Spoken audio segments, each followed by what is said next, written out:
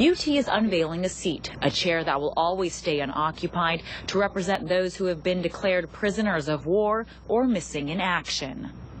Maybe offer up a small prayer or a thought for that missing service member, that service member that is a prisoner of war.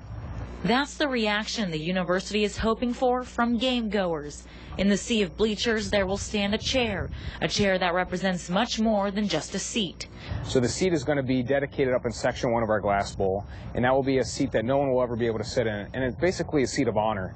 So it's a way for us to have a constant reminder of the more than 83,000 prisoners of war and missing in action since World War II alone. The chair will be unveiled on Saturday's football game versus Navy.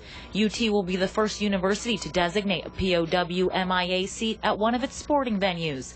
As part of the ceremony, there will be a flyover featuring a World War II vintage torpedo bomber. You know, as a veteran, it means a lot that the university is taking the time to do something so special for the men and women that never came home. As a veteran and military liaison at UT, Lieutenant Gunbari is hoping the chair will be a reminder for fans of those who cannot be at the game. While they may be here with us in thought and in prayer and in spirit, they're not here with us physically. So that chair, when the entire stadium is packed and you glance over and you see an empty chair, hopefully it's going to cause you to think, why is the chair empty? Reporting in Toledo, I'm Washgan Shurkat. What a great story. Let's hope that the